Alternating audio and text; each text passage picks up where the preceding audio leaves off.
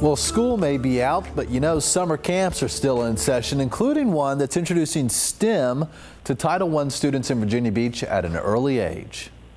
I think science is everywhere, and I think everybody should really be excited about it. Heidi Yeager wants to spread her love of science to nearly 400 middle and elementary school students signed up for summer STEM camp. STEM camp is about trying to reach students outside of a classroom, because a lot of students may not fall in love with math, science, technology, and engineering while they're in the class.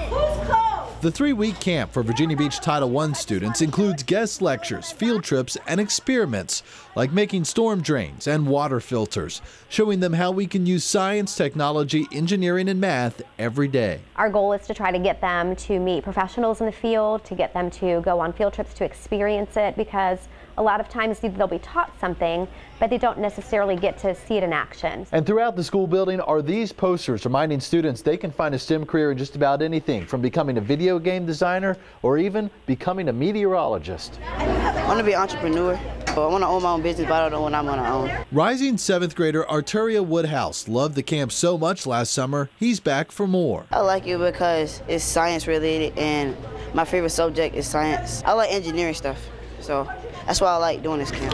For Yeager, it's those aha moments that make STEM camp so rewarding. Being a teacher, that's just your dream come true, to see them excited and want to come back for more. This is year 2 for STEM camp. Some of the guest lectures include a commercial pilot and a civil engineer.